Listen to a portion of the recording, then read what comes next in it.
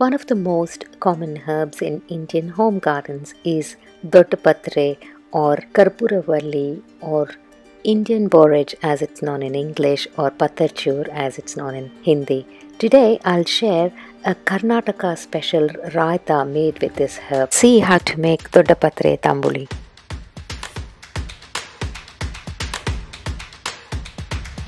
Hello and welcome to Spices and More. To start with, I've taken 1 teaspoon of ghee and I'm heating it on low heat. To this now I'm adding 1 tablespoon of cumin seeds and 1 tablespoon of peppercorns.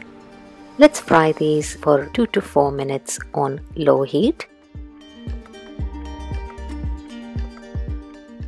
After about 3 minutes, I'm adding 2 to 3 inches of ginger that I've cleaned and chopped. I'm continuing to fry these on low heat.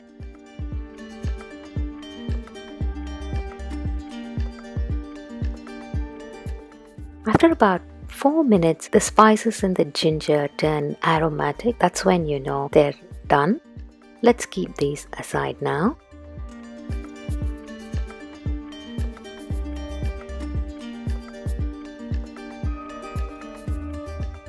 I've taken about 1 cup of Doddapatre leaves that I've cleaned and roughly chopped. I'm going to roast it on low heat for about 2 to 4 minutes until it becomes a bit soft. Doddapatre leaves are very easy to grow and require very little water and usually grow in all weather conditions. It's a perfect plant to have in your kitchen garden or on your balcony.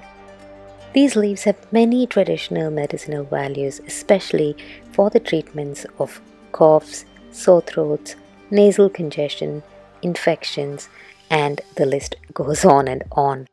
My Doddapatre now looks nice and soft, and that's when I know it's done. So I'm going to put that aside with the spices and ginger. I'm now adding 1/4 cup of freshly grated coconut and some salt to taste. We'll now leave this to cool down completely. And once it's cooled, I'm going to blend this to a smooth paste.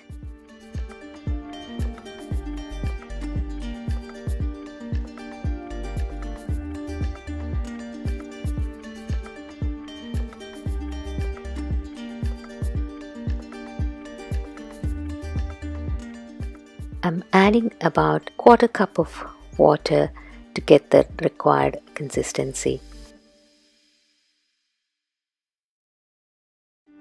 It's well blended now, and that's the perfect color and texture that we are looking for. I'm now going to add 1 cup of fresh yogurt or curd to this, and I'm going to hand whisk this. Avoid blending the yogurt with other ingredients as it may become a bit watery. We want this to be nice and creamy. After whisking it for a couple of minutes, my tambuli looks perfect. That's the texture that we are looking for. It's best served with hot rice or as an accompaniment to any rice preparation like pulao or chitrana. Optionally, you can also add tempering when you serve it with 1 teaspoon of ghee and jeera and a few peppercorns. If you have liked this recipe, please don't forget to hit the like button and subscribe to Spices and More. Until next time, take care.